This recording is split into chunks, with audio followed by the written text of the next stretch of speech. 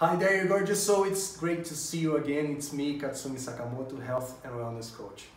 For the past few weeks, we've been talking about weight loss and the factors that influence your success on your journey. There are four main factors we have to consider: nutrition, exercise, sleep, and mindset.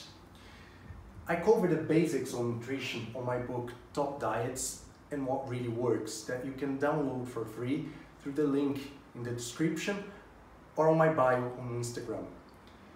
For the past 2 weeks, we spoke about sleeping and the importance it has on your weight loss journey, and I gave you some tips on how to improve the quality of your sleep. This week, we're gonna focus on exercise.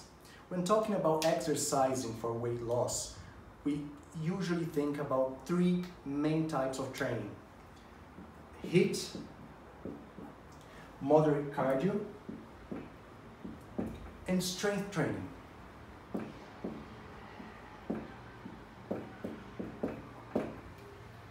My idea is not to compare one to the other and tell you which one's best, at least not for now.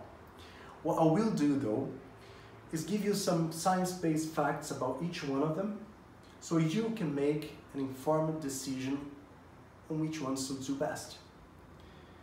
Today we're going to focus on HIIT.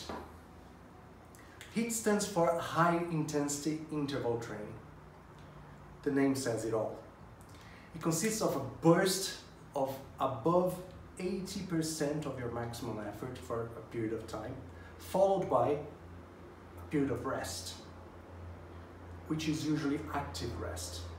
There are many different protocols regarding how much exercise you do, how much time you spend resting, so I'm not gonna get into it now. What I will do is talk to you about what all of these protocols have in common, which are the results. HIIT is known to improve your cardiovascular health, blood pressure, insulin sensitivity, cholesterol profile, fat, and body weight. So it is a great tool when talking about losing weight. But for every light, there is a shadow. So there are a few points of concern that we have to mention. Because of the high intensity of the exercise, the risk of injury increases quite a lot. It also imposes a higher cardiovascular stress.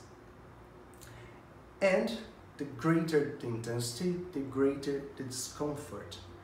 So we do have to worry about adherence to this type of programs when talking to clients. Basically, this is how HIIT works.